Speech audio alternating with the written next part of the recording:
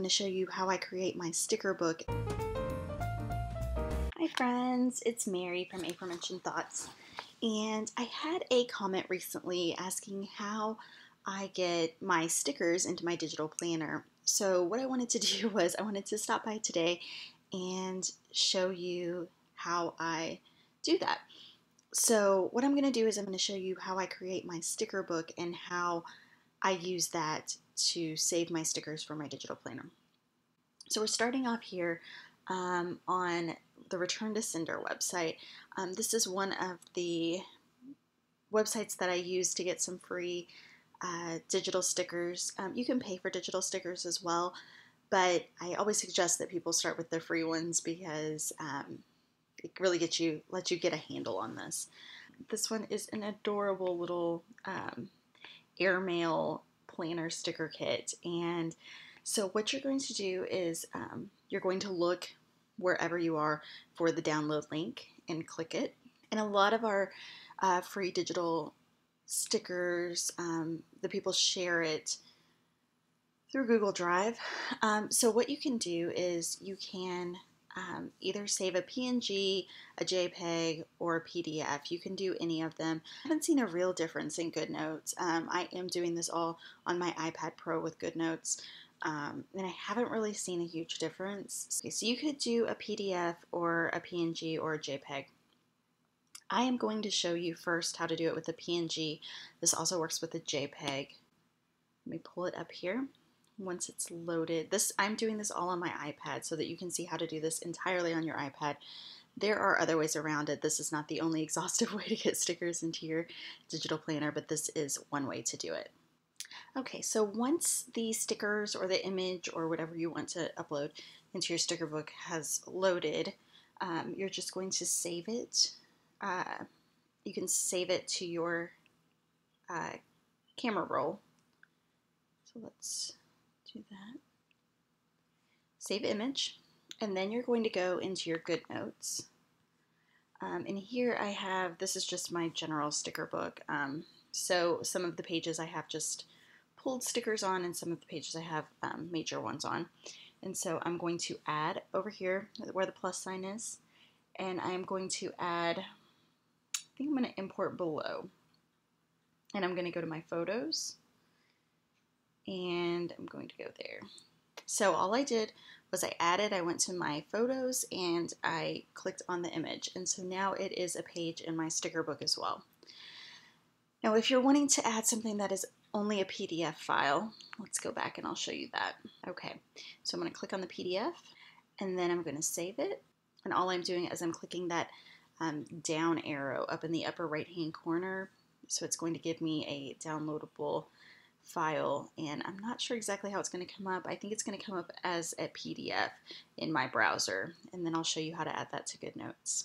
Okay, it does. So if you click on the page, it's going to bring up these two options up here at the top that disappear. You see that? Open in Note and More. You're going to click the More, and then you're going to look for Import with GoodNotes, and you're going to click that. And then if you're already on the sticker document, you'll either import above or below. This is just the page order. You can change these later too, so don't stress about it too much. So I'm going to import below, and now you see I have an extra page of the stickers here. So that is how you actually get them into GoodNote, into your sticker book. Once you're in here, obviously you can't take this whole page to add it to your planner. So let me take just a minute. I'll be right back. I'm going to open up my planner so that I can kind of show you how you do it. Okay, so I've opened up a random page in the planner in the future here, and what I'm going to show is how I trim down these. You may have seen these in the Plan With Me. Plan With Me is if you've watched any of those.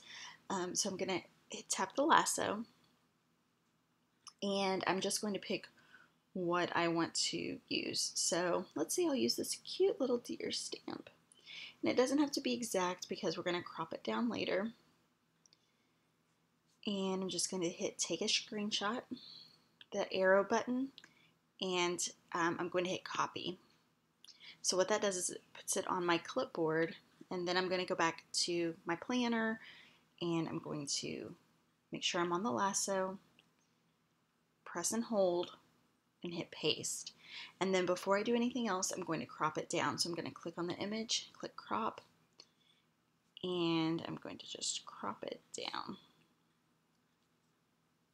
because I don't want any of that edging around it. You can leave it if you want it, but it would look really sloppy with all these other pictures that it grabbed as well.